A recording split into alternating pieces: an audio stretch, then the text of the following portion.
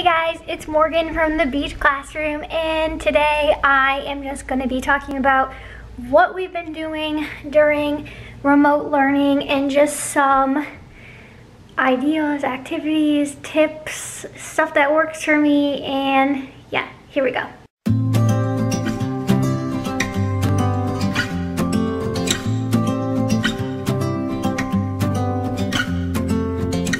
We've been talking for an hour, we just can't find the end.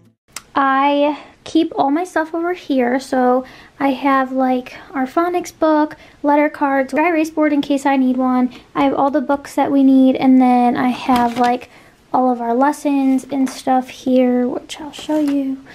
I'll just kind of go through it. So it's kind of messy right now because it's end of week 2 and like I haven't cleaned it up. I was planned for 2 weeks. So we have our poem folder, so we do those together. Instead of making anchor charts, I've been just using my Elmo and then like doing it on there. Oh, I love this. So I gave them these for at home. I did end up copying them smaller in case, I don't know if we're going back online learning, but I kind of started prepping just in case. So I did make them smaller so I'm not wasting so much paper, but we do the calendar and then they can feel like they're still interactive with it. I tried to make it on a Jamboard and it was so cute, and then I realized they'd have to like click out of the Google Meet to go into the Jamboard, so like that's just not gonna work. And I always do like a letter sheet with my Elmo and like we do the word list, but I started doing it on my iPad, which I'll show you guys in a little bit. We did this the other day. I like doing some cut and paste things because it gives them some like time to do something at home and it's not just like quick, okay, next, and like they're bored. I feel like this really gets them, you know, focused and like engaged when they're having to like cut and glue and stuff like that. So I do like to give them a couple cut and paste things. They needed the color words. We made these, which mine is like taped because I didn't have a glue stick originally, but this is from Glitter and Glue. So this is cute, and then it came with this, and we're doing pairs of 10. So that was something cute that we did for math. And another cut and paste. These are the No Prep by the Moffett Girls. I don't know if I said that right. Sharon gave me this writing journal, so we've been doing that, except I ended up switching it to my iPads because I do writing in small group, so then I can like do it 3 times or whatever with the kids. So we do a writing journal, and then I make these little readers, so we do a little reader in our small group as well. I just have them literally all over the place because when I'm done and going to the next group, I just keep going. We did this little elf activity last week. They like had to fill it out with each other or like with me, and then they made this little elf craft, which I don't have mine, but it's on my TPT. Okay, and then here's my lesson plan. So I do send these home to the parents too, and then when I'm like prepping the stuff, I cross it out so I know like what I need or don't need. And then my friend Alicia from Primary Scouts has been coming in clutch for this online learning. So she always does like a mentor text, which she did this Olive the Other Reindeer. And so I got that, and then it comes with like all these activities. So we did this, and my kids loved doing this, and they like, I felt like came up with such good things. And then we did a retelling activity with it. And then tomorrow, so we read it on Monday, and I think we just read it and like talked about it. Yeah. And then Tuesday we did a picture walk with it and like kind of retold the story, and then we did the compare and contrast.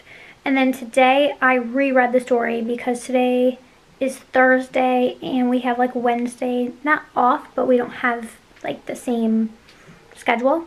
So then today I reread it and we did this retelling sheet, which was cute. They colored it, I didn't. And then tomorrow we'll do this expert student. So like in the story, it talks about like dogs being expert like smellers and something else, I forget. But so then we'll talk about like what we're an expert at and then do that activity. So I love Primary Scouts. I love Craftivities, everybody knows that, but when I need a Craftivity, I always go to her.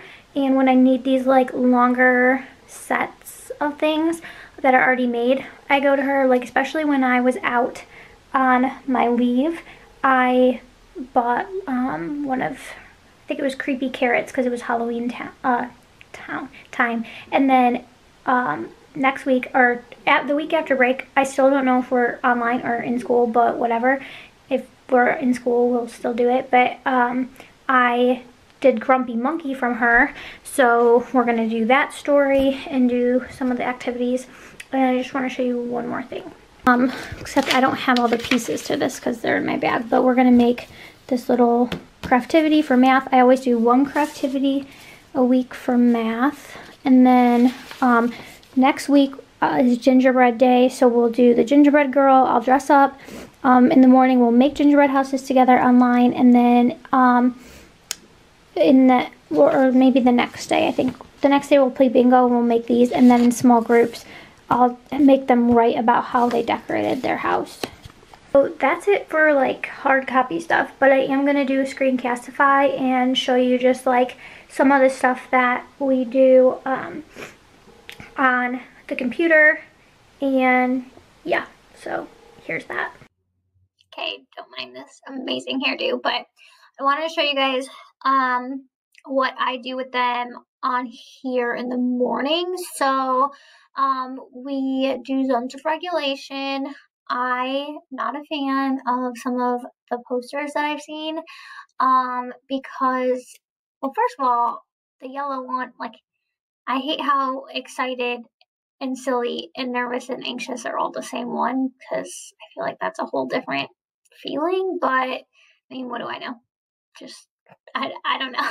Just for me, at least, it's a different feeling. So I made this in my class last year, and they helped me pick out the little emojis to use. And for the yellow one, I like the crying laughing face, like and then the one that kind of looks nervous, because on ones I've seen, it just looks kind of like a nervous person, so like they don't really get the silly stuff. So that's what we do. So we go around and they say that everybody's usually green and blue because they're so happy but tired. And then I made this. It looked kind of janky because I made it in something else to put in that Jamboard that I was talking about, and then I realized we can't do that, so I threw it in here. We always do Find a Friend, which looks like this, and then I just say something, but I'm probably not going to do that anymore. I'm just going to do like this.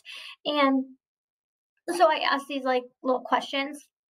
I still pick sticks every day because that's what we do at school, so I want to keep it the same. And so I pick a stick and then they pick. And honestly, the best one that we've done so far is if you were an ocean animal, which one would you be? They had like really great answers for that. So that's when I put them in the breakout rooms. I want to show you guys how I do that, but I like taped a video, but then it has their first and last names in it, and I just don't really like that. So I'm gonna try to see if any of my friends' family will go on a Google Meet with me so I can show you. Anyways, okay, so then we do this, and then I put them in breakout rooms with one partner so they could share with a friend. Then we all come back together, and then I always, in class, I always let a couple partner pairs share, and then I also do it on here. So even if they don't get to share with the class, they still like to share with someone. If you teach kindergarten, this is a really, really, really good way for them to start learning each other's names.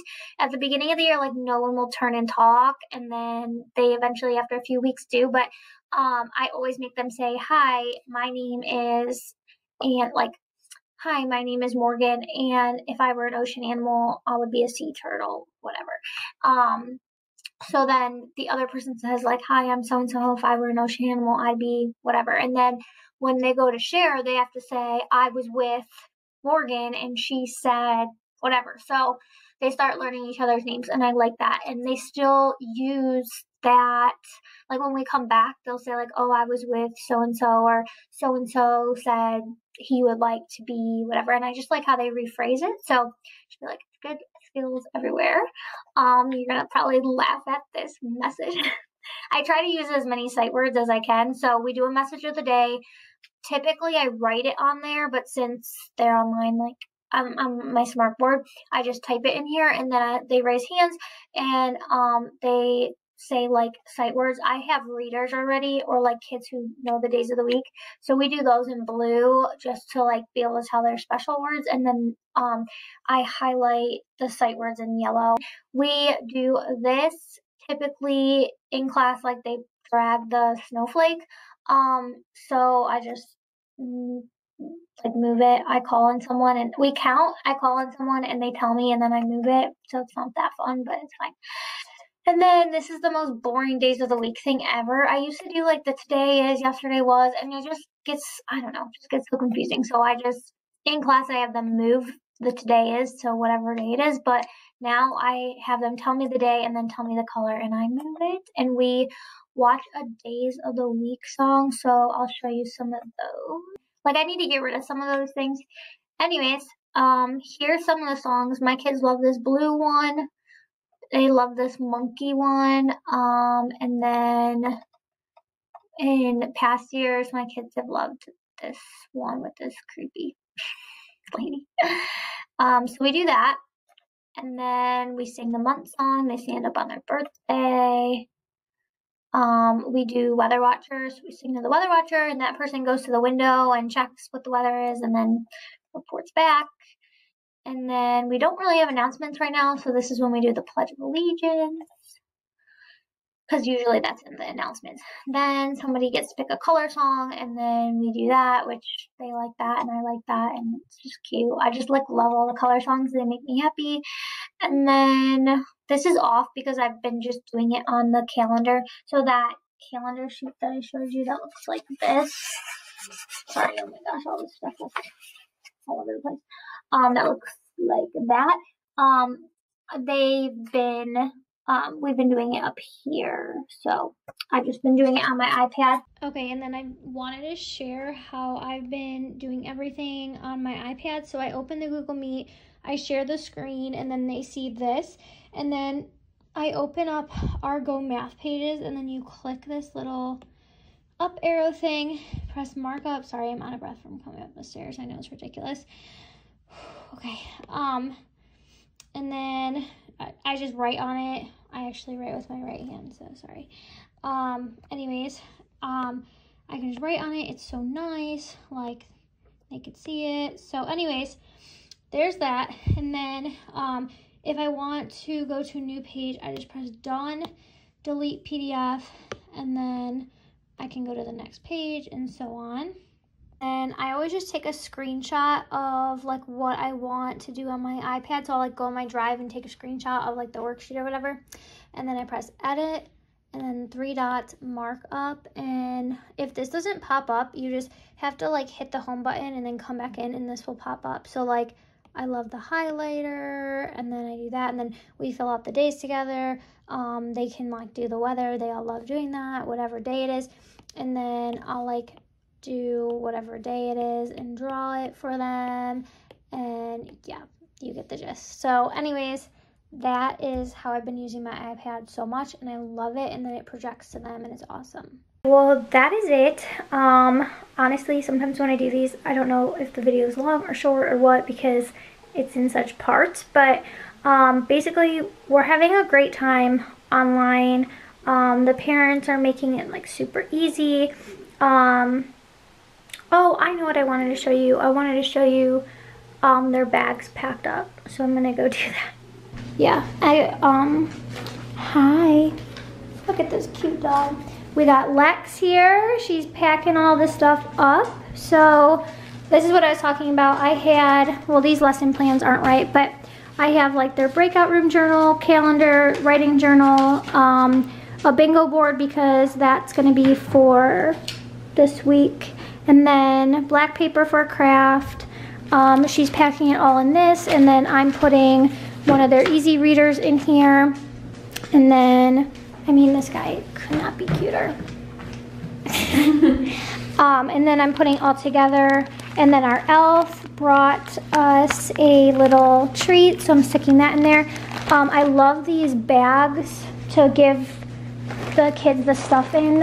Sharon and I, the last time we did this, we wanted something bigger than, where's those littler bags? Oh, something bigger than that because the papers fit, but it's hard to zip them, and if you want other stuff, it's too much. So these bags are perfect because it all fits, and they are Jumbo, this Hefty brand I like, and they're the 2.5 gallon. So anyways, the parents are making it super simple. I'm trying to make it simple by the lesson plans and stuff like that. And that's it. Like, they're really good. They like doing the breakout rooms. They love the breakout rooms.